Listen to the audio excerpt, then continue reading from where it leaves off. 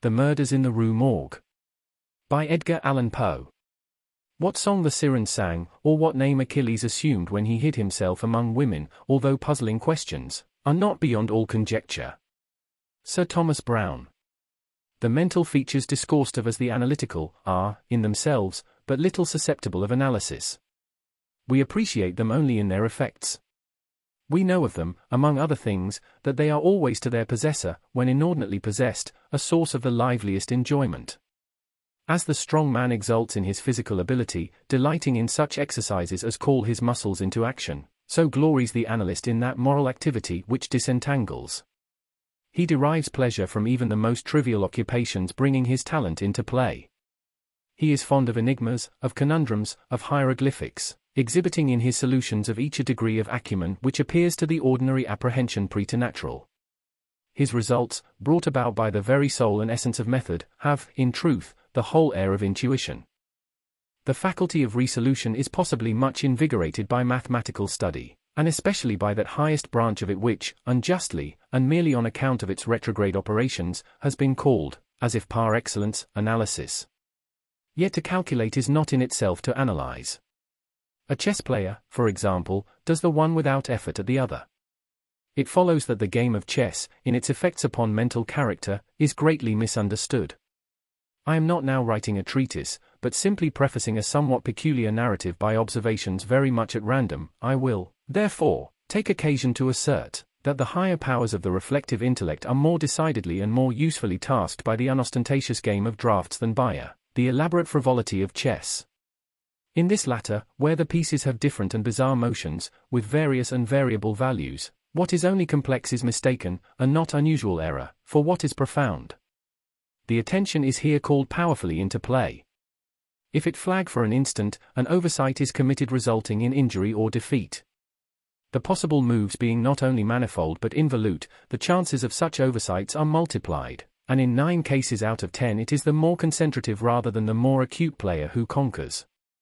In drafts, on the contrary, where the moves are unique and have but little variation, the probabilities of inadvertence are diminished, and the mere attention being left comparatively unemployed, what advantages are obtained by either party are obtained by superior acumen. To be less abstract, let us suppose a game of draughts where the pieces are reduced to 4 kings, and where, of course, no oversight is to be expected. It is obvious that here the victory can be decided, the players being at all equal, only by some recherche movement, the result of some strong exertion of the intellect. Deprived of ordinary resources, the analyst throws himself into the spirit of his opponent, identifies himself therewith, and not unfrequently sees thus, at a glance, the sole methods, sometime indeed absurdly simple ones, by which he may seduce into error or hurry into miscalculation. Whist has long been noted for its influence upon what is termed the calculating power, and men of the highest order of intellect have been known to take an apparently unaccountable delight in it, while eschewing chess as frivolous. Beyond doubt there is nothing of a similar nature so greatly tasking the faculty of analysis. The best chess player in Christendom may be little more than the best player of chess, but proficiency in whist implies capacity for success in all those more important undertakings where mind struggles with mind. When I say proficiency, I mean that perfection in the game which includes a comprehension of all the sources whence legitimate advantage may be derived. These are not only manifold but multiform, and lie frequently among recesses of thought altogether inaccessible to the ordinary understanding. To observe attentively is to remember distinctly, and, so far, the concentrative chess player will do very well at whist, while the rules of Hoyle, themselves based upon the mere mechanism of the game, are sufficiently and generally comprehensible. Thus to have a retentive memory, and to proceed by the book, are points commonly regarded as the sum total of good playing. But it is in matters beyond the limits of mere rule that the skill of the analyst is evinced. He makes, in silence, a host of observations and inferences.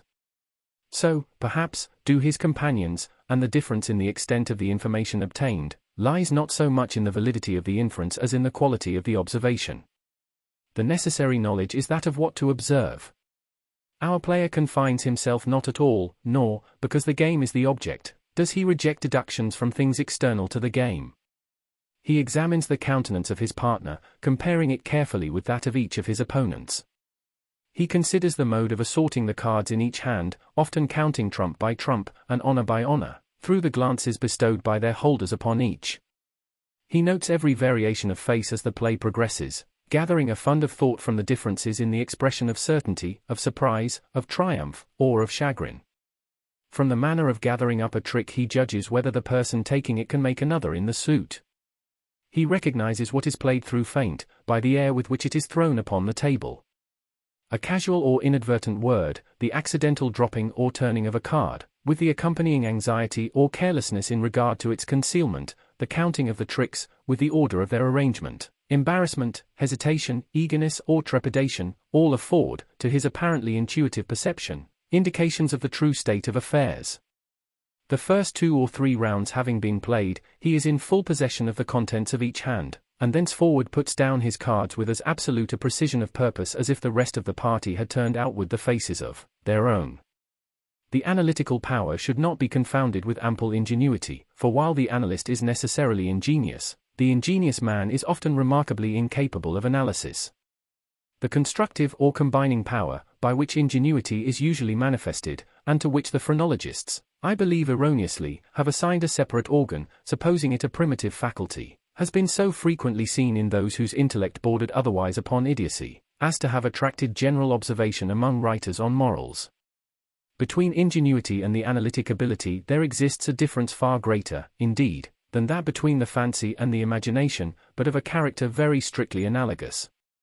It will be found, in fact, that the ingenious are always fanciful, and the truly imaginative never otherwise than analytic. The narrative which follows will appear to the reader somewhat in the light of a commentary upon the propositions just advanced. Residing in Paris during the spring and part of the summer of 18, I there became acquainted with a Monsieur C. Auguste Dupin. This young gentleman was of an excellent, indeed of an illustrious family, but, by a variety of untoward events, had been reduced to such poverty that the energy of his character succumbed beneath it, and he ceased to bestir himself in the world, or to care for the retrieval of his fortunes. By courtesy of his creditors, there still remained in his possession a small remnant of his patrimony, and, upon the income arising from this, he managed, by means of a rigorous economy, to procure the necessaries of life, without troubling himself about its superfluities. Books, indeed, were his sole luxuries, and in Paris these are easily obtained. Our first meeting was at an obscure library in the Rue Montmartre, where the accident of our both being in search of the same very rare and very remarkable volume, brought us into closer communion.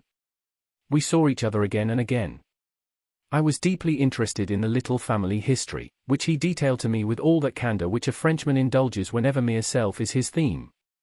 I was astonished, too, at the vast extent of his reading, and, above all, I felt my soul enkindled within me by the wild fervor and the vivid freshness of his imagination. Seeking in Paris the objects I then sought, I felt that the society of such a man would be to me a treasure beyond price, and this feeling I frankly confided to him. It was at length arranged that we should live together during my stay in the city, and as my worldly circumstances were somewhat less embarrassed than his own, I was permitted to be at the expense of renting, and furnishing in a style which suited the rather fantastic gloom of our common temper, a time-eaten and grotesque mansion, long deserted through superstitions into which we did not inquire, and tottering to its fall in a retired and desolate portion of the Faubourg Saint-Germain. Had the routine of our life at this place been known to the world, we should have been regarded as madmen, although, perhaps, as madmen of a harmless nature. Our seclusion was perfect. We admitted no visitors. Indeed, the locality of our retirement had been carefully kept a secret from my own former associates, and it had been many years since Dupin had ceased to know or be known in Paris. We existed within ourselves alone. It was a freak of fancy in my friend, for what else shall I call it, to be enamored of the night for her own sake, and into this bizarrerie, as into all his others, I quietly fell, giving myself up to his wild whims with a perfect abandon. The sable divinity would not herself dwell with us always, but we could counterfeit her presence. At the first dawn of the morning we closed all the messy shutters of our old building, lighting a couple of tapers which, strongly perfumed, threw out only the ghastliest and feeblest of rays. By the aid of these we then busied our souls in dreams, reading, writing, or conversing, until warned by the clock of the advent of the true darkness. Then we sallied forth into the streets arm in arm, continuing the topics of the day, or roaming far and wide until a late hour, seeking, amid the wild lights and shadows of the populous city, that infinity of mental excitement which quiet observation can afford. At such times I could not help remarking and admiring, although from his rich ideality I had been prepared to expect it, a peculiar analytic ability in Dupin. He seemed, too, to take an eager delight in its exercise, if not exactly in its display, and did not hesitate to confess the pleasure thus derived. He boasted to me, with a low chuckling laugh, that most men, in respect to himself, wore windows in their bosoms, and was wont to follow up such assertions by direct and very startling proofs of his intimate knowledge of my own. His manner at these moments was frigid and abstract, his eyes were vacant in expression, while his voice, usually a rich tenor, rose into a treble which would have sounded petulantly but for the deliberateness and entire distinctness of the enunciation. Observing him in these moods, I often dwelt meditatively upon the old philosophy of the bipart soul, and amused myself with the fancy of a double Dupin, the creative and the resolvent. Let it not be supposed, from what I have just said, that I am detailing any mystery, or penning any romance. What I have described in the Frenchman was merely the result of an excited, or perhaps of a diseased intelligence. But of the character of his remarks at the periods in question an example will best convey the idea. We were strolling one night down a long dirty street in the vicinity of the Palais Royal. Being both, apparently, occupied with thought, neither of us had spoken a syllable for 15 minutes at least. All at once Dupin broke forth with these words. "He is a very little fellow, that's true, and would do better for the Theatre des Varietés." "There can be no doubt of that," I replied unwittingly, and not at first observing, so much had I been absorbed in reflection, the extraordinary manner in which the speaker had chimed in with my meditations. In an instant afterward I recollected myself, and my astonishment was profound. "Dupin," said I, gravely, "this is beyond my comprehension. I do not hesitate to say that I am amazed, and can scarcely credit my senses. How was it possible you should know I was thinking of dash?" Here I paused, to ascertain beyond a doubt whether he really knew of whom I thought. "Of Chantilly," said he. "Why do you pause? You were remarking to yourself that his diminutive figure unfitted him for tragedy." This was precisely what had formed the subject of my reflections. Chantilly was a quondam cobbler of the Rue Saint-Denis, who, becoming stage-mad, had attempted the rôle of Xerxes, in Crebillon's tragedy so called, and been notoriously pasquinaded for his pains. "Tell me, for heaven's sake," I exclaimed, "the method, if method there is, by which you have been enabled to fathom my soul in this matter." In fact, I was even more startled than I would have been willing to express. "It was the fruiterer," replied my friend, "who brought you to the conclusion that the mender of souls was not of sufficient height for Xerxes et id genus homme." "The fruiterer! You astonish me, I know no fruiterer whomsoever." "The man who ran up against you as we entered the street, it may have been 15 minutes ago." I now remembered that, in fact, a fruiterer, carrying upon his head a large basket of apples, had nearly thrown me down, by accident, as we passed from the Rue C, into the thoroughfare where we stood, but what this had to do with Chantilly I could not possibly understand. There was not a particle of charlatanerie about Dupin. "I will explain," he said, "and that you may comprehend all clearly, we will first retrace the course of your meditations, from the moment in which I spoke to you until that of the rencontre with the fruiterer in question. The larger links of the chain run thus: Chantilly, Orion, Dr. Nichols, Epicurus, Stereotomy, the street stones, the fruiterer. There are few persons who have not, at some period of their lives, amused themselves in retracing the steps by which particular conclusions of their own minds have been attained. The occupation is often full of interest, and he who attempts it for the first time is astonished by the apparently illimitable distance and incoherence between the starting point and the goal. What, then, must have been my amazement when I heard the Frenchman speak what he had just spoken, and when I could not help acknowledging that he had spoken the truth. He continued. "We had been talking of horses, if I remember aright, just before leaving the Rue C. This was the last subject we discussed. As we crossed into this street, a fruiterer, with a large basket upon his head, brushing quickly past us, thrust you upon a pile of paving stones collected at a spot where the causeway is undergoing repair. You stepped upon one of the loose fragments, slipped, slightly strained your ankle, appeared vexed or sulky, muttered a few words, turned to look at the pile, and then proceeded in silence. I was not particularly attentive to what you did, but observation has become with me, of late, a species of necessity. You kept your eyes upon the ground, glancing, with a petulant expression, at the holes and ruts in the pavement, so that I saw you were still thinking of the stones, until we reached the little alley called Lamartine, which has been paved, by way of experiment, with the overlapping and riveted blocks. Here your countenance brightened up, and, perceiving your lips move, I could not doubt that you murmured the word stereotomy, a term very affectedly applied to this species of pavement. I knew that you could not say to yourself stereotomy without being brought to think of atomies, and thus of the theories of Epicurus, and since, when we discussed this subject not very long ago, I mentioned to you how singularly, yet with how little notice, the vague guesses of that noble Greek had met with confirmation in the late nebular cosmogony, I felt that you could not avoid casting your eyes upward to the great nebula in Orion, and I certainly expected that you would do so. You did look up, and I was now assured that I had correctly followed your steps. But in that bitter tirade upon Chantilly, which appeared in yesterday's Musée, the satirist, making some disgraceful allusions to the cobbler's change of name upon assuming the buskin, quoted a Latin line about which we have often conversed. I mean the line, perdidit antiquum litera sonum. I had told you that this was in reference to Orion, formerly written Urian, and, from certain pungencies connected with this explanation, I was aware that you could not have forgotten it. It was clear, therefore, that you would not fail to combine the two ideas of Orion and Chantilly. That you did combine them I saw by the character of the smile which passed over your lips. You thought of the poor cobbler's immolation. So far, you had been stooping in your gait, but now I saw you draw yourself up to your full height. I was then sure that you reflected upon the diminutive figure of Chantilly. At this point I interrupted your meditations to remark that as, in fact, he was a very little fellow, that Chantilly, he would do better at the Theatre des Variétés. Not long after this, we were looking over an evening edition of the Gazette des Tribunaux, when the following paragraphs arrested our attention. Extraordinary murders.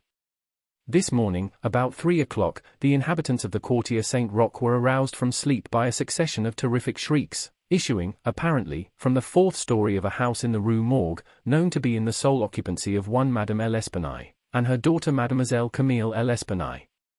After some delay, occasioned by a fruitless attempt to procure admission in the usual manner, the gateway was broken in with a crowbar, and 8 or 10 of the neighbors entered accompanied by 2 gendarmes. By this time the cries had ceased, but, as the party rushed up the first flight of stairs, 2 or more rough voices in angry contention were distinguished and seemed to proceed from the upper part of the house. As the second landing was reached, these sounds, also, had ceased and everything remained perfectly quiet. The party spread themselves and hurried from room to room. Upon arriving at a large back chamber in the 4th story, the door of which, being found locked, with the key inside, was forced open, a spectacle presented itself which struck every one present not less with horror than with astonishment. The apartment was in the wildest disorder, the furniture broken and thrown about in all directions. There was only one bedstead, and from this the bed had been removed, and thrown into the middle of the floor. On a chair lay a razor, besmeared with blood. On the hearth were 2 or 3 long and thick tresses of grey human hair, also dabbled in blood, and seeming to have been pulled out by the roots. Upon the floor were found 4 Napoleons, an earring of topaz, 3 large silver spoons, 3 smaller of metal d'Alger, and 2 bags, containing nearly 4,000 francs in gold. The drawers of a bureau, which stood in one corner, were open, and had been, apparently, rifled, although many articles still remained in them. A small iron safe was discovered under the bed, not under the bedstead. It was open, with the key still in the door. It had no contents beyond a few old letters, and other papers of little consequence. Of Madame L'Espanaye no traces were here seen, but an unusual quantity of soot being observed in the fireplace, a search was made in the chimney, and, horrible to relate, the corpse of the daughter, head downward, was dragged therefrom, it having been thus forced up the narrow aperture for a considerable distance. The body was quite warm. Upon examining it, many excoriations were perceived, no doubt occasioned by the violence with which it had been thrust up and disengaged. Upon the face were many severe scratches, and, upon the throat, dark bruises, and deep indentations of finger-nails, as if the deceased had been throttled to death. After a thorough investigation of every portion of the house, without farther discovery, the party made its way into a small paved yard in the rear of the building, where lay the corpse of the old lady, with her throat so entirely cut that, upon an attempt to raise her, the head fell off. The body, as well as the head, was fearfully mutilated, the former so much so as scarcely to retain any semblance of humanity. To this horrible mystery there is not as yet, we believe, the slightest clue. The next day's paper had these additional particulars. The tragedy in the Rue Morgue. Many individuals have been examined in relation to this most extraordinary and frightful affair. The word affair has not yet, in France, that levity of import which it conveys with us, but nothing whatever has transpired to throw light upon it. We give below all the material testimony elicited. Pauline Dubourg, laundress, deposes that she has known both the deceased for 3 years, having washed for them during that period. The old lady and her daughter seemed on good terms, very affectionate towards each other. They were excellent pay. Could not speak in regard to their mode or means of living. Believed that Madame L. told fortunes for a living. Was reputed to have money put by. Never met any persons in the house when she called for the clothes or took them home. Was sure that they had no servant in employ. There appeared to be no furniture in any part of the building except in the 4th story. Pierre Moreau, tobacconist, deposes that he has been in the habit of selling small quantities of tobacco and snuff to Madame L'Espanaye for nearly 4 years. Was born in the neighborhood, and has always resided there. The deceased and her daughter had occupied the house in which the corpses were found, for more than 6 years. It was formerly occupied by a jeweler, who underlet the upper rooms to various persons. The house was the property of Madame L. She became dissatisfied with the abuse of the premises by her tenant, and moved into them herself, refusing to let any portion. The old lady was childish. Witness had seen the daughter some 5 or 6 times during the 6 years. The two lived an exceedingly retired life, were reputed to have money. Had heard it said among the neighbors that Madame L. told fortunes, did not believe it. Had never seen any person enter the door except the old lady and her daughter, a porter once or twice, and a physician some 8 or 10 times. Many other persons, neighbors, gave evidence to the same effect. No one was spoken of as frequenting the house. It was not known whether there were any living connections of Madame L. and her daughter. The shutters of the front windows were seldom opened. Those in the rear were always closed, with the exception of the large back room, 4th story. The house was a good house, not very old. Isidore Muset, gendarme, deposes that he was called to the house about 3 o'clock in the morning, and found some 20 or 30 persons at the gateway, endeavoring to gain admittance. Forced it open, at length, with a bayonet, not with a crowbar. Had but little difficulty in getting it open, on account of its being a double or folding gate, and bolted neither at bottom nor top. The shrieks were continued until the gate was forced, and then suddenly ceased. They seemed to be screams of some person, or persons, in great agony, were loud and drawn out, not short and quick. Witness led the way upstairs. Upon reaching the first landing, heard 2 voices in loud and angry contention, the one a gruff voice, the other much shriller, a very strange voice. Could distinguish some words of the former, which was that of a Frenchman. Was positive that it was not a woman's voice. Could distinguish the words sacre and diable. The shrill voice was that of a foreigner. Could not be sure whether it was the voice of a man or of a woman. Could not make out what was said, but believed the language to be Spanish. The state of the room and of the bodies was described by this witness as we described them yesterday. Henri Duval, a neighbor, and by trade a silversmith, deposes that he was one of the party who first entered the house. Corroborates the testimony of Muset in general. As soon as they forced an entrance, they reclosed the door, to keep out the crowd, which collected very fast, notwithstanding the lateness of the hour. The shrill voice, this witness thinks, was that of an Italian. Was certain it was not French. Could not be sure that it was a man's voice. It might have been a woman's. Was not acquainted with the Italian language. Could not distinguish the words, but was convinced by the intonation that the speaker was an Italian. Knew Madame L. and her daughter. Had conversed with both frequently. Was sure that the shrill voice was not that of either of the deceased. Odenheimer, restaurateur. This witness volunteered his testimony. Not speaking French, was examined through an interpreter. Is a native of Amsterdam. Was passing the house at the time of the shrieks. They lasted for several minutes, probably 10. They were long and loud, very awful and distressing. Was one of those who entered the building. Corroborated the previous evidence in every respect but one. Was sure that the shrill voice was that of a man, of a Frenchman. Could not distinguish the words uttered. They were loud and quick, unequal, spoken apparently in fear as well as in anger. The voice was harsh, not so much shrill as harsh. Could not call it a shrill voice. The gruff voice said repeatedly Saker, Diable, and once, Mon Dieu. Jules Mignaud, banker, of the firm of Mignaud et Fils, Rue de la Reine. Is the elder Mignaud. Madame L'Espanaye had some property. Had opened an account with his banking house in the spring of the year, 8 years previously. Made frequent deposits in small sums.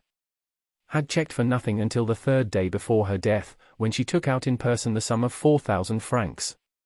This sum was paid in gold, and a clerk went home with the money. Adolphe Le Bon, clerk to Mignaud et Fils, deposes that on the day in question, about noon, he accompanied Madame L'Espanaye to her residence with the 4,000 francs, put up in 2 bags. Upon the door being opened, Mademoiselle L. appeared and took from his hands one of the bags, while the old lady relieved him of the other. He then bowed and departed. Did not see any person in the street at the time. It is a by-street, very lonely. William Bird, tailor, deposes that he was one of the party who entered the house. Is an Englishman. Has lived in Paris 2 years. Was one of the first to ascend the stairs. Heard the voices in contention. The gruff voice was that of a Frenchman. Could make out several words, but cannot now remember all. Heard distinctly Saker and Mon Dieu. There was a sound at the moment as if of several persons struggling, a scraping and scuffling sound. The shrill voice was very loud, louder than the gruff one. Is sure that it was not the voice of an Englishman. Appeared to be that of a German. Might have been a woman's voice. Does not understand German. 4 of the above-named witnesses, being recalled, deposed that the door of the chamber in which was found the body of Mademoiselle L. was locked on the inside when the party reached it. Everything was perfectly silent, no groans or noises of any kind. Upon forcing the door no person was seen. The windows, both of the back and front room, were down and firmly fastened from within. A door between the 2 rooms was closed, but not locked. The door leading from the front room into the passage was locked, with the key on the inside. A small room in the front of the house, on the 4th story, at the head of the passage was open, the door being ajar. This room was crowded with old beds, boxes, and so forth. These were carefully removed and searched. There was not an inch of any portion of the house which was not carefully searched. Sweeps were sent up and down the chimneys. The house was a 4-story one, with garrets, mansards. A trapdoor on the roof was nailed down very securely, did not appear to have been opened for years. The time elapsing between the hearing of the voices in contention and the breaking open of the room door, was variously stated by the witnesses. Some made it as short as 3 minutes, some as long as 5. The door was opened with difficulty.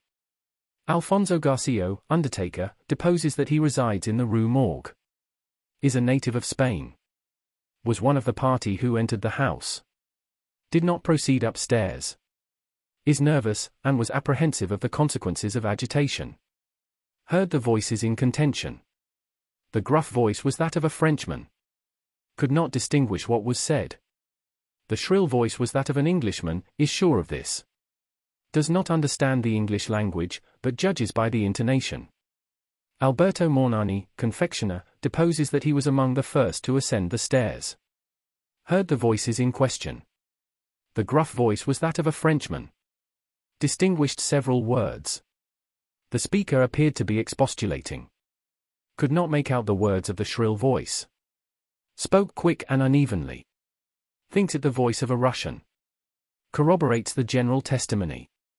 Is an Italian. Never conversed with a native of Russia. Several witnesses, recalled, here testified that the chimneys of all the rooms on the 4th story were too narrow to admit the passage of a human being. By sweeps were meant cylindrical sweeping brushes, such as are employed by those who clean chimneys. These brushes were passed up and down every flue in the house. There is no back passage by which anyone could have descended while the party proceeded upstairs. The body of Mademoiselle L'Espanaye was so firmly wedged in the chimney that it could not be got down until 4 or 5 of the party united their strength. Paul Dumas, physician, deposes that he was called to view the bodies about daybreak. They were both then lying on the sacking of the bedstead in the chamber where Mademoiselle L. was found. The corpse of the young lady was much bruised and excoriated. The fact that it had been thrust up the chimney would sufficiently account for these appearances. The throat was greatly chafed. There were several deep scratches just below the chin, together with a series of livid spots which were evidently the impression of fingers. The face was fearfully discolored, and the eyeballs protruded. The tongue had been partially bitten through. A large bruise was discovered upon the pit of the stomach, produced, apparently, by the pressure of a knee. In the opinion of M. Dumas, Mademoiselle L'Espanaye had been throttled to death by some person or persons unknown. The corpse of the mother was horribly mutilated. All the bones of the right leg and arm were more or less shattered. The left tibia much splintered, as well as all the ribs of the left side. Whole body dreadfully bruised and discolored. It was not possible to say how the injuries had been inflicted. A heavy club of wood, or a broad bar of iron, a chair, any large, heavy, and obtuse weapon would have produced such results, if wielded by the hands of a very powerful man. No woman could have inflicted the blows with any weapon. The head of the deceased, when seen by witness, was entirely separated from the body, and was also greatly shattered. The throat had evidently been cut with some very sharp instrument, probably with a razor. Alexandre Etienne, surgeon, was called with M. Dumas to view the bodies. Corroborated the testimony, and the opinions of M. Dumas. Nothing farther of importance was elicited, although several other persons were examined. A murder so mysterious, and so perplexing in all its particulars, was never before committed in Paris, if indeed a murder has been committed at all. The police are entirely at fault, an unusual occurrence in affairs of this nature. There is not, however, the shadow of a clue apparent. The evening edition of the paper stated that the greatest excitement still continued in the Quartier Saint-Roch, that the premises in question had been carefully researched, and fresh examinations of witnesses instituted, but all to no purpose. A postscript, however, mentioned that Adolphe Le Bon had been arrested and imprisoned, although nothing appeared to criminate him, beyond the facts already detailed. Dupin seemed singularly interested in the progress of this affair, at least so I judged from his manner, for he made no comments. It was only after the announcement that Le Bon had been imprisoned, that he asked me my opinion respecting the murders. I could merely agree with all Paris in considering them an insoluble mystery. I saw no means by which it would be possible to trace the murderer. We must not judge of the means, said Dupin, by this shell of an examination. The Parisian police, so much extolled for acumen, are cunning, but no more. There is no method in their proceedings, beyond the method of the moment. They make a vast parade of measures, but, not infrequently, these are so ill adapted to the objects proposed, as to put us in mind of Monsieur Jourdain's calling for his robe de chambre, pour mieux entendre la musique. The results attained by them are not infrequently surprising, but, for the most part, are brought about by simple diligence and activity. When these qualities are unavailing, their schemes fail. Vidocq, for example, was a good guesser and a persevering man. But, without educated thought, he erred continually by the very intensity of his investigations. He impaired his vision by holding the object too close. He might see, perhaps, one or two points with unusual clearness, but in so doing he, necessarily, lost sight of the matter as a whole. Thus there is such a thing as being too profound. Truth is not always in a well. In fact, as regards the more important knowledge, I do believe that she is invariably superficial. The depth lies in the valleys where we seek her, and not upon the mountain tops where she is found. The modes and sources of this kind of error are well typified in the contemplation of the heavenly bodies. To look at a star by glances, to view it in a sidelong way, by turning toward it the exterior portions of the retina, more susceptible of feeble impressions of light than the interior, is to behold the star distinctly, is to have the best appreciation of its luster, a luster which grows dim just in proportion as we turn our vision fully upon it. A greater number of rays actually fall upon the eye in the latter case, but, in the former, there is the more refined capacity for comprehension. By undue profundity we perplex and enfeeble thought, and it is possible to make even Venus herself vanish from the firmament by a scrutiny too sustained, too concentrated, or too direct. As for these murders, let us enter into some examinations for ourselves, before we make up an opinion respecting them. An inquiry will afford us amusement. I thought this an odd term, so applied, but said nothing, and, besides, Le Bon once rendered me a service for which I am not ungrateful. We will go and see the premises with our own eyes. I know G., the prefect of police, and shall have no difficulty in obtaining the necessary permission. The permission was obtained, and we proceeded at once to the Rue Morgue. This is one of those miserable thoroughfares which intervene between the Rue Richelieu and the Rue Saint-Roch. It was late in the afternoon when we reached it, as this quarter is at a great distance from that in which we resided. The house was readily found, for there were still many persons gazing up at the closed shutters, with an objectless curiosity, from the opposite side of the way. It was an ordinary Parisian house, with a gateway, on one side of which was a glazed watchbox, with a sliding panel in the window, indicating a loge de concierge.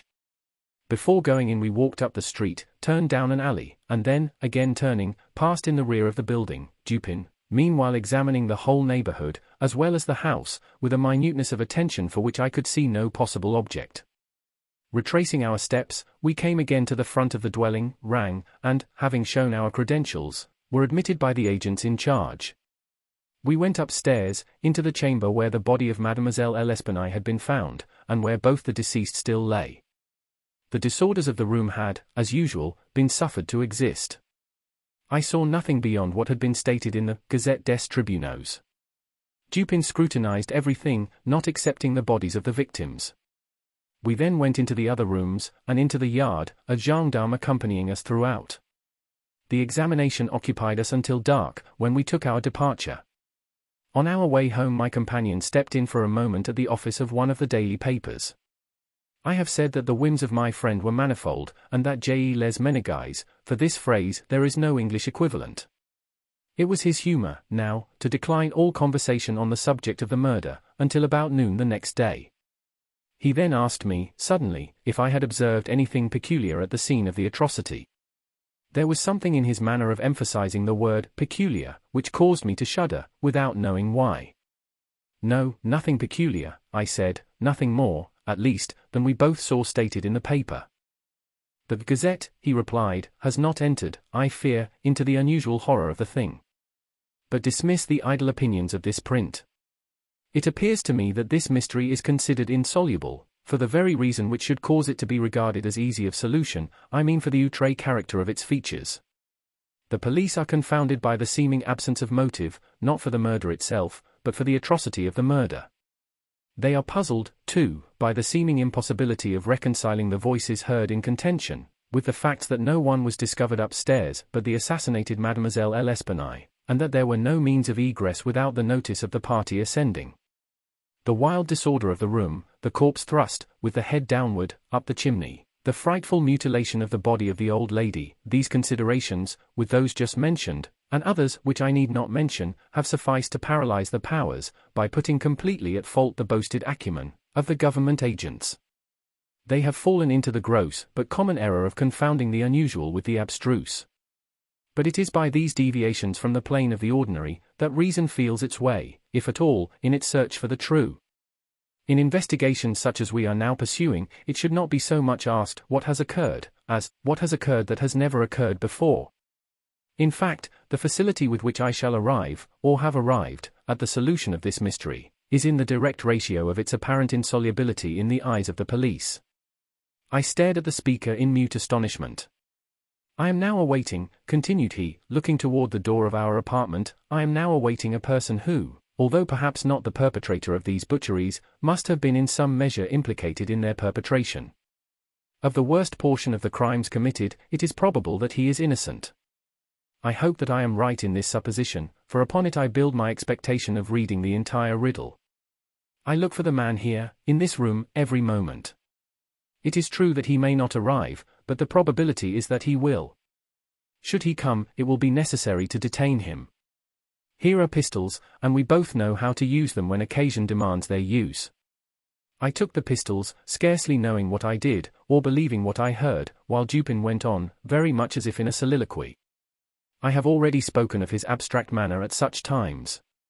His discourse was addressed to myself, but his voice, although by no means loud, had that intonation which is commonly employed in speaking to some one at a great distance. His eyes, vacant in expression, regarded only the wall.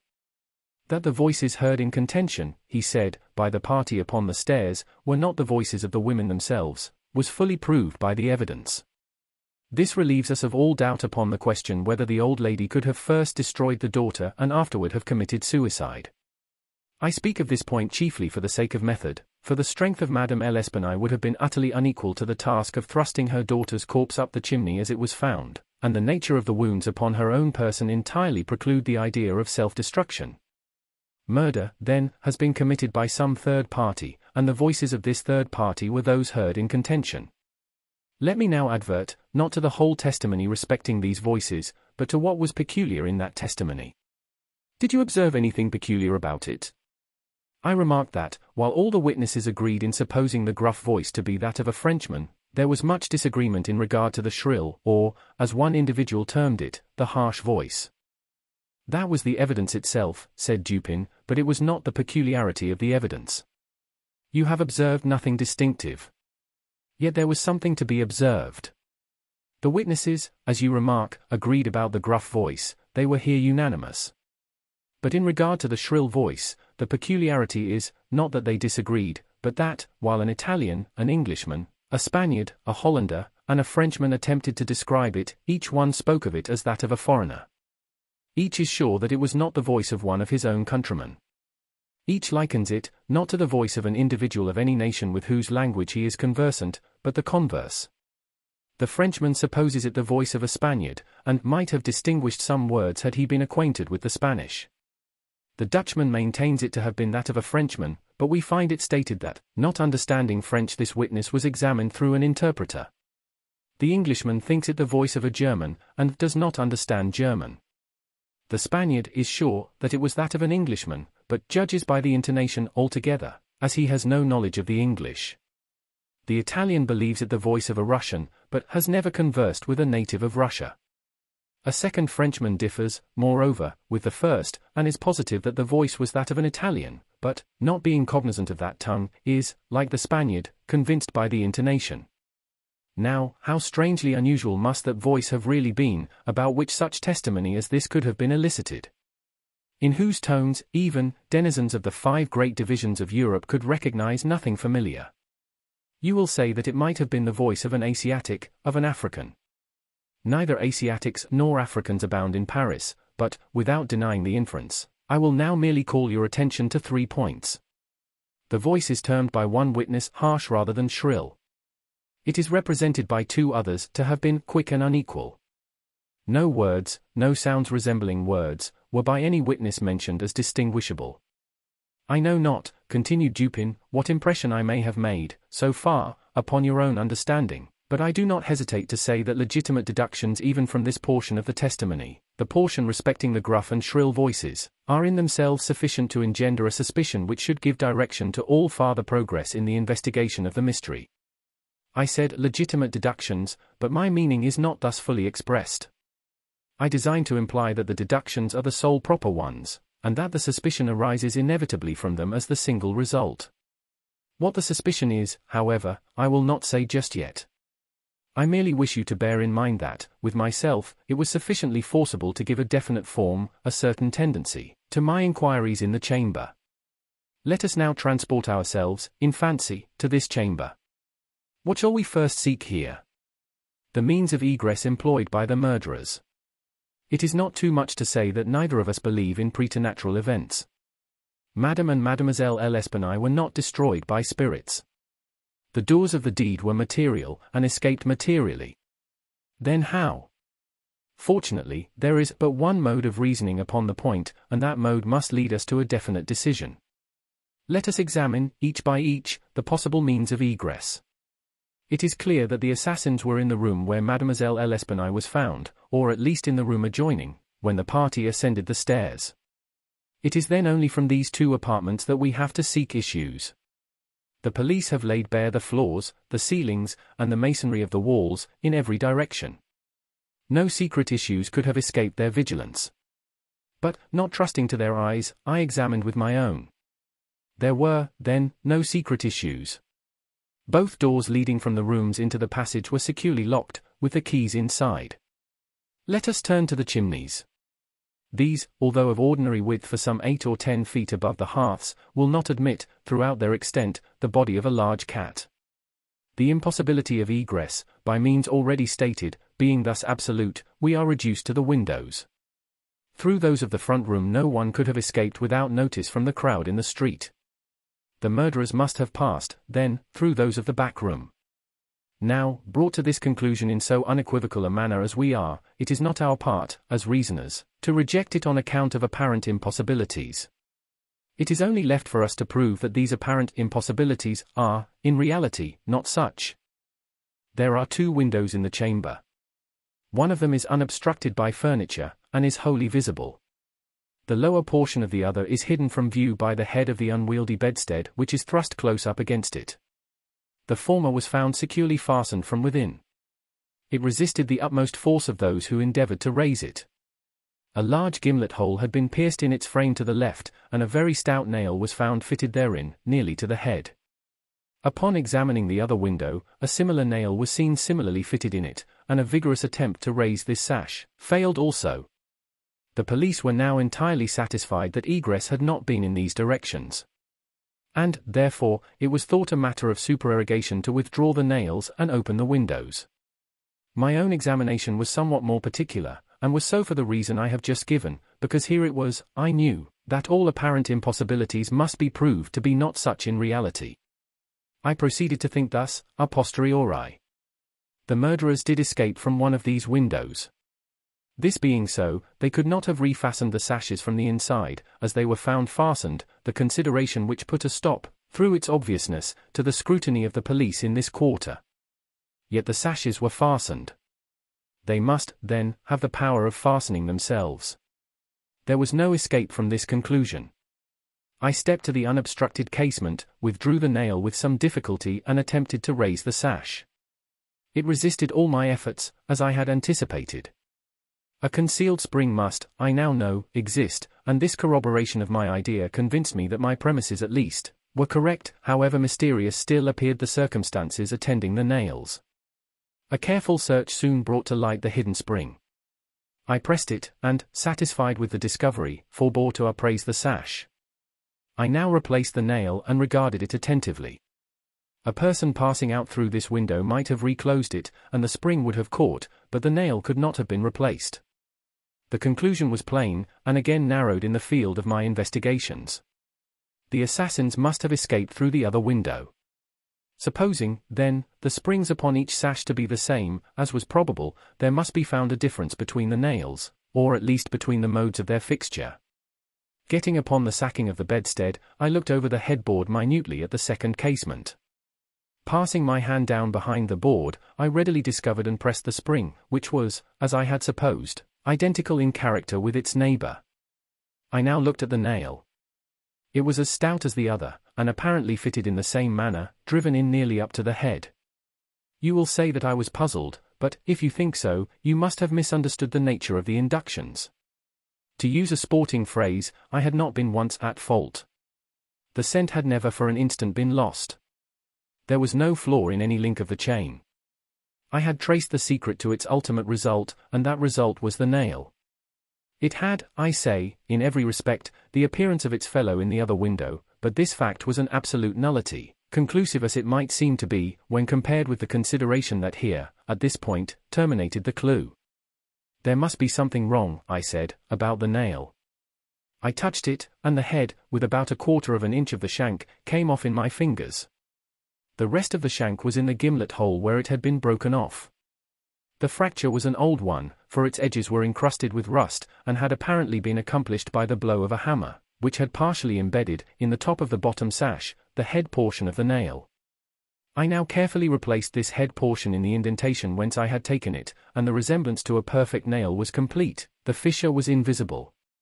Pressing the spring, I gently raised the sash for a few inches, the head went up with it, remaining firm in its bed. I closed the window, and the semblance of the whole nail was again perfect. The riddle, so far, was now unriddled. The assassin had escaped through the window which looked upon the bed. Dropping of its own accord upon his exit, or perhaps purposely closed, it had become fastened by the spring, and it was the retention of this spring which had been mistaken by the police for that of the nail, farther inquiry being thus considered unnecessary. The next question is that of the mode of descent.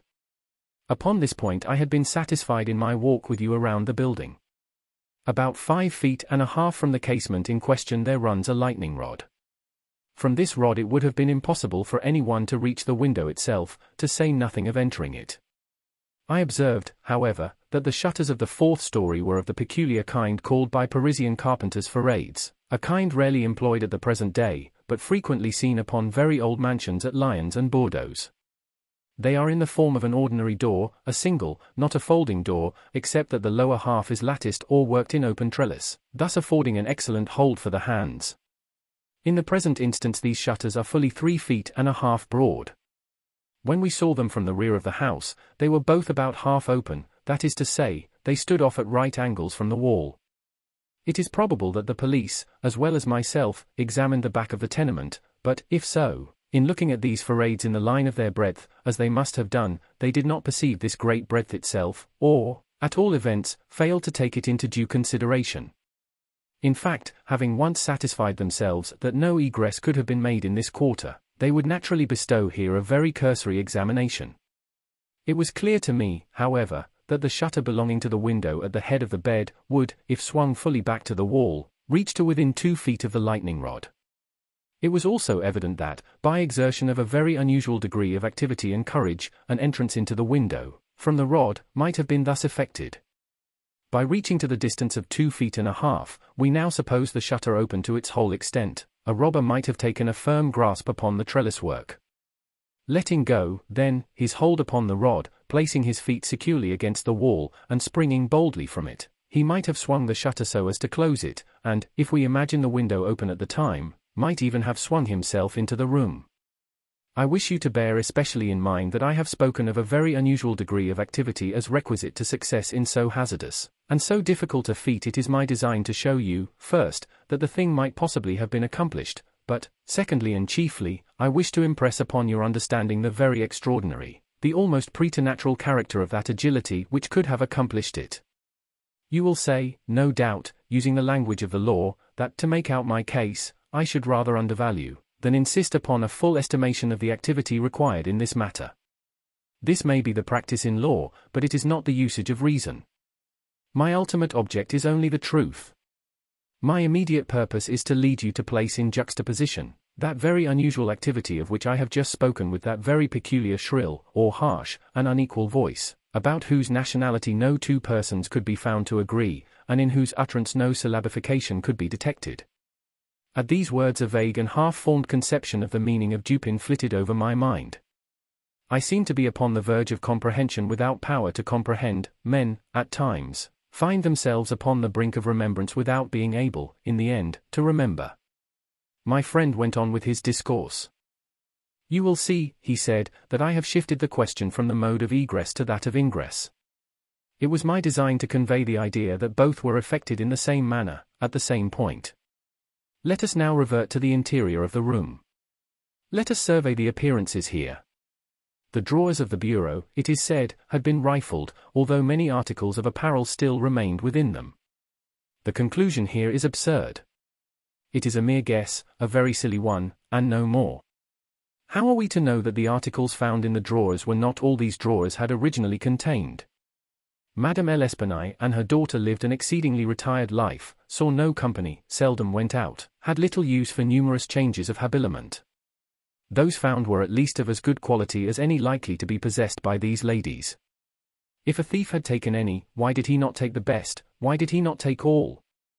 In a word, why did he abandon 4,000 francs in gold to encumber himself with a bundle of linen? The gold was abandoned. Nearly the whole sum mentioned by Monsieur Mignard, the banker, was discovered, in bags, upon the floor. I wish you, therefore, to discard from your thoughts the blundering idea of motive, engendered in the brains of the police by that portion of the evidence which speaks of money delivered at the door of the house. Coincidences 10 times as remarkable as this, the delivery of the money, and murder committed within 3 days upon the party receiving it, happen to all of us every hour of our lives, without attracting even momentary notice. Coincidences, in general, are great stumbling blocks in the way of that class of thinkers who have been educated to know nothing of the theory of probabilities, that theory to which the most glorious objects of human research are indebted for the most glorious of illustration. In the present instance, had the gold been gone, the fact of its delivery 3 days before would have formed something more than a coincidence. It would have been corroborative of this idea of motive. But, under the real circumstances of the case, if we are to suppose gold the motive of this outrage, we must also imagine the perpetrator so vacillating an idiot as to have abandoned his gold and his motive together. Keeping now steadily in mind the points to which I have drawn your attention, that peculiar voice, that unusual agility, and that startling absence of motive in a murder so singularly atrocious as this, let us glance at the butchery itself. Here is a woman strangled to death by manual strength, and thrust up a chimney, head downward. Ordinary assassins employ no such modes of murder as this. Least of all, do they thus dispose of the murdered. In the manner of thrusting the corpse up the chimney, you will admit that there was something excessively outré, something altogether irreconcilable with our common notions of human action, even when we suppose the actors the most depraved of men. Think, too, how great must have been that strength which could have thrust the body up such an aperture so forcibly, that the united vigor of several persons was found barely sufficient to drag it down. Turn, now, to other indications of the employment of a vigor most marvelous. On the hearth were thick tresses, very thick tresses, of grey human hair. These had been torn out by the roots. You are aware of the great force necessary in tearing thus from the head even 20 or 30 hairs together. You saw the locks in question as well as myself. Their roots, a hideous sight, were clotted with fragments of the flesh of the scalp, sure token of the prodigious power which had been exerted in uprooting perhaps 500,000 of hairs at a time. The throat of the old lady was not merely cut, but the head absolutely severed from the body. The instrument was a mere razor. I wish you also to look at the brutal ferocity of these deeds. Of the bruises upon the body of Madame L'Espanaye I do not speak. Monsieur Dumas, and his worthy coadjutor Monsieur Etienne, have pronounced that they were inflicted by some obtuse instrument, and so far these gentlemen are very correct. The obtuse instrument was clearly the stone pavement in the yard, upon which the victim had fallen from the window which looked in upon the bed. This idea, however simple it may now seem, escaped the police for the same reason that the breadth of the shutters escaped them, because, by the affair of the nails, their perceptions had been hermetically sealed against the possibility of the windows having ever been opened at all. If now, in addition to all these things, you have properly reflected upon the odd disorder of the chamber, we have gone so far as to combine the ideas of an agility astounding, a strength superhuman, a ferocity brutal, a butchery without motive, a grotesquerie in horror absolutely alien from humanity, and a voice foreign in tone to the ears of men of many nations, and devoid of all distinct or intelligible syllabification. What result, then, has ensued? What impression have I made upon your fancy? I felt a creeping of the flesh as Dupin asked me the question. A madman, I said, has done this deed, some raving maniac, escaped from a neighboring maison de santé. In some respects, he replied, your idea is not irrelevant. But the voices of madmen, even in their wildest paroxysms, are never found to tally with that peculiar voice heard upon the stairs. Madmen are of some nation, and their language, however incoherent in its words, has always the coherence of syllabification. Besides, the hair of a madman is not such as I now hold in my hand. I disentangled this little tuft from the rigidly clutched fingers of Madame L'Espanaye. Tell me what you can make of it.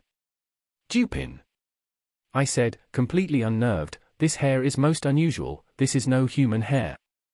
I have not asserted that it is, said he, but, before we decide this point, I wish you to glance at the little sketch I have here traced upon this paper. It is a facsimile drawing of what has been described in one portion of the testimony as dark bruises, and deep indentations of finger-nails, upon the throat of Mademoiselle L'Espanaye, and in another, by Messrs. Dumas and Etienne, as a series of livid spots, evidently the impression of fingers. You will perceive, continued my friend, spreading out the paper upon the table before us, that this drawing gives the idea of a firm and fixed hold. There is no slipping apparent. Each finger has retained, possibly until the death of the victim, the fearful grasp by which it originally embedded itself. Attempt, now, to place all your fingers, at the same time, in the respective impressions as you see them. I made the attempt in vain. We are possibly not giving this matter a fair trial, he said. The paper is spread out upon a plain surface, but the human throat is cylindrical. Here is a billet of wood, the circumference of which is about that of the throat.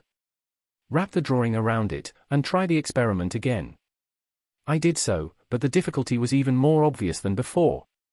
This, I said, is the mark of no human hand. Read now, replied Dupin, this passage from Cuvier. It was a minute anatomical and generally descriptive account of the large fulvous orangutan of the East Indian Islands. The gigantic stature, the prodigious strength and activity, the wild ferocity, and the imitative propensities of these mammalia are sufficiently well known to all. I understood the full horrors of the murder at once. The description of the digits, said I, as I made an end of reading, is in exact accordance with this drawing. I see that no animal but an orangutan, of the species here mentioned, could have impressed the indentations as you have traced them. This tuft of tawny hair, too, is identical in character with that of the beast of Cuvier. But I cannot possibly comprehend the particulars of this frightful mystery. Besides, there were 2 voices heard in contention, and one of them was unquestionably the voice of a Frenchman. True, and you will remember an expression attributed almost unanimously, by the evidence, to this voice, the expression, mon Dieu. This, under the circumstances, has been justly characterized by one of the witnesses, mon ami, the confectioner, as an expression of remonstrance or expostulation. Upon these 2 words, therefore, I have mainly built my hopes of a full solution of the riddle. A Frenchman was cognizant of the murder. It is possible, indeed it is far more than probable, that he was innocent of all participation in the bloody transactions which took place. The orangutan may have escaped from him. He may have traced it to the chamber, but, under the agitating circumstances which ensued, he could never have recaptured it. It is still at large. I will not pursue these guesses, for I have no right to call them more, since the shades of reflection upon which they are based are scarcely of sufficient depth to be appreciable by my own intellect, and since I could not pretend to make them intelligible to the understanding of another. We will call them guesses then, and speak of them as such. If the Frenchman in question is indeed, as I suppose, innocent of this atrocity, this advertisement which I left last night, upon our return home, at the office of Le Monde, a paper devoted to the shipping interest, and much sought by sailors, will bring him to our residence. He handed me a paper, and I read thus. Caught, in the Bois de Boulogne, early in the morning of the, the morning of the murder, a very large, tawny orangutan of the Bornese species. The owner, who is ascertained to be a sailor, belonging to a Maltese vessel, may have the animal again, upon identifying it satisfactorily, and paying a few charges arising from its capture and keeping. Call at No. Rue, Faubourg Saint-Germain, Au Troisième.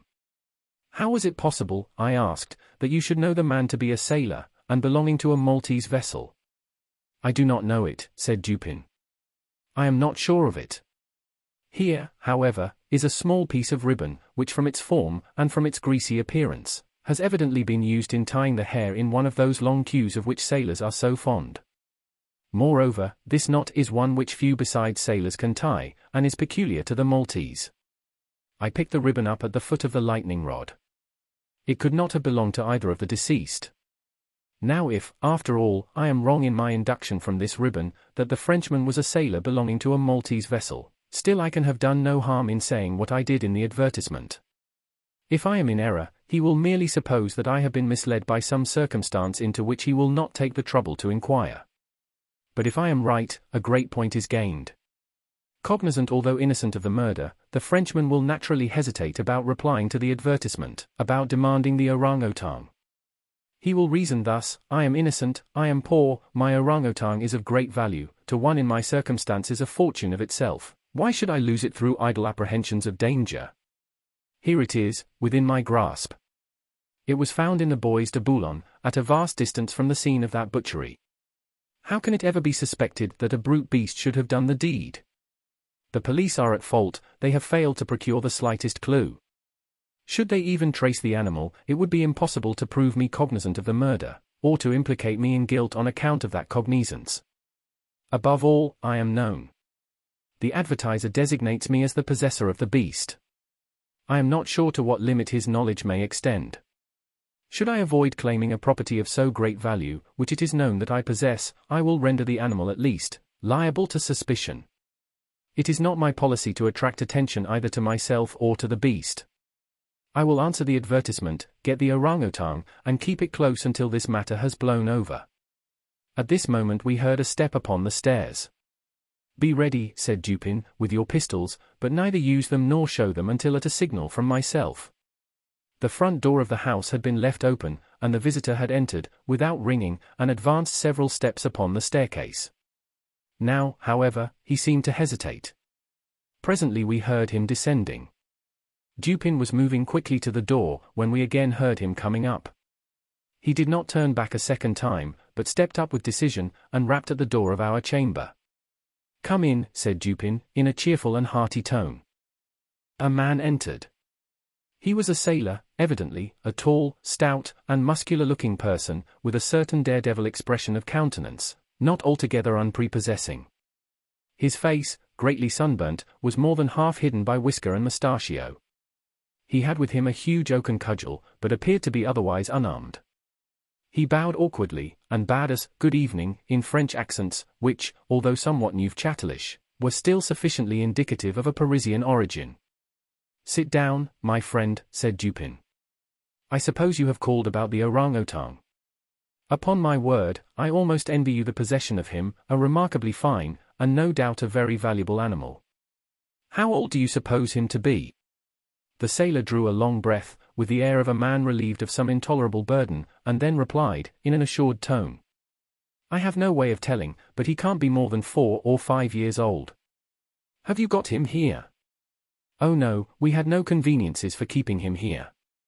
He is at a livery stable in the Rue Morgue, just by. You can get him in the morning." "Of course you are prepared to identify the property?" "To be sure I am, sir." "I shall be sorry to part with him," said Dupin. "I don't mean that you should be at all this trouble for nothing, sir," said the man. "Couldn't expect it. Am very willing to pay a reward for the finding of the animal, that is to say, anything in reason." "Well," replied my friend, "that is all very fair, to be sure. Let me think. What should I have? Oh, I will tell you. My reward shall be this. You shall give me all the information in your power about these murders in the Rue Morgue." Dupin said the last words in a very low tone, and very quietly. Just as quietly, too, he walked toward the door, locked it and put the key in his pocket. He then drew a pistol from his bosom and placed it, without the least flurry, upon the table. The sailor's face flushed up as if he was struggling with suffocation. He started to his feet and grasped his cudgel, but the next moment he fell back into his seat, trembling violently, and with the countenance of death itself. He spoke not a word. I pitied him from the bottom of my heart. "My friend," said Dupin, in a kind tone, "you are alarming yourself unnecessarily, you are indeed. We mean you no harm whatever. I pledge you the honor of a gentleman, and of a Frenchman, that we intend you no injury. I perfectly well know that you are innocent of the atrocities in the Rue Morgue. It will not do, however, to deny that you are in some measure implicated in them. From what I have already said, you must know that I have had means of information about this matter, means of which you could never have dreamed. Now the thing stands thus. You have done nothing which you could have avoided, nothing, certainly, which renders you culpable. You were not even guilty of robbery, when you might have robbed with impunity. You have nothing to conceal. You have no reason for concealment. On the other hand, you are bound by every principle of honor to confess all you know. An innocent man is now imprisoned, charged with that crime of which you can point out the perpetrator."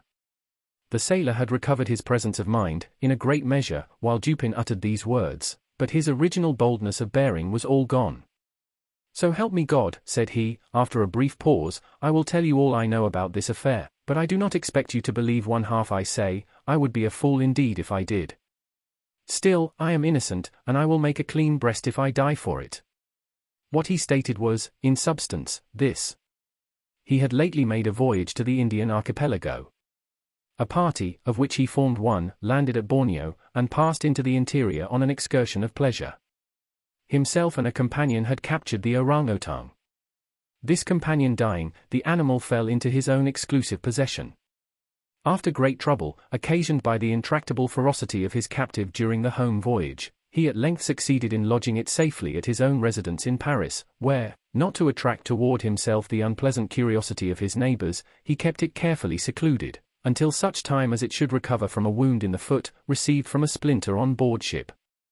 His ultimate design was to sell it. Returning home from some sailor's frolic the night, or rather in the morning of the murder, he found the beast occupying his own bedroom, into which it had broken from a closet adjoining, where it had been, as was thought, securely confined. Razor in hand, and fully lathered, it was sitting before a looking-glass, attempting the operation of shaving, in which it had no doubt previously watched its master through the keyhole of the closet. Terrified at the sight of so dangerous a weapon in the possession of an animal so ferocious, and so well able to use it, the man, for some moments, was at a loss what to do. He had been accustomed, however, to quiet the creature, even in its fiercest moods, by the use of a whip, and to this he now resorted. Upon sight of it, the orangutan sprang at once through the door of the chamber, down the stairs, and thence, through a window, unfortunately open, into the street. The Frenchman followed in despair, the ape, razor still in hand, occasionally stopping to look back and gesticulate at its pursuer, until the latter had nearly come up with it. It then again made off. In this manner the chase continued for a long time. The streets were profoundly quiet, as it was nearly 3 o'clock in the morning. In passing down an alley in the rear of the Rue Morgue, the fugitive's attention was arrested by a light gleaming from the open window of Madame L'Espanaye's chamber, in the 4th story of her house. Rushing to the building, it perceived the lightning rod, clambered up with inconceivable agility, grasped the shutter, which was thrown fully back against the wall, and, by its means, swung itself directly upon the headboard of the bed. The whole feat did not occupy a minute. The shutter was kicked open again by the orangutan as it entered the room. The sailor, in the meantime, was both rejoiced and perplexed. He had strong hopes of now recapturing the brute, as it could scarcely escape from the trap into which it had ventured, except by the rod, where it might be intercepted as it came down. On the other hand, there was much cause for anxiety as to what it might do in the house. This latter reflection urged the man still to follow the fugitive. A lightning rod is ascended without difficulty, especially by a sailor, but, when he had arrived as high as the window, which lay far to his left, his career was stopped. The most that he could accomplish was to reach over so as to obtain a glimpse of the interior of the room. At this glimpse he nearly fell from his hold through excess of horror. Now it was that those hideous shrieks arose upon the night, which had startled from slumber the inmates of the Rue Morgue. Madame L'Espanaye and her daughter, habited in their night clothes, had apparently been occupied in arranging some papers in the iron chest already mentioned, which had been wheeled into the middle of the room. It was open, and its contents lay beside it on the floor. The victims must have been sitting with their backs toward the window, and, from the time elapsing between the ingress of the beast and the screams, it seems probable that it was not immediately perceived. The flapping to of the shutter would naturally have been attributed to the wind. As the sailor looked in, the gigantic animal had seized Madame L'Espanaye by the hair, which was loose, as she had been combing it, and was flourishing the razor about her face, in imitation of the motions of a barber. The daughter lay prostrate and motionless, she had swooned. The screams and struggles of the old lady, during which the hair was torn from her head, had the effect of changing the probably pacific purposes of the orangutan into those of wrath. With one determined sweep of its muscular arm it nearly severed her head from her body. The sight of blood inflamed its anger into frenzy. Gnashing its teeth, and flashing fire from its eyes, it flew upon the body of the girl, and embedded its fearful talons in her throat, retaining its grasp until she expired.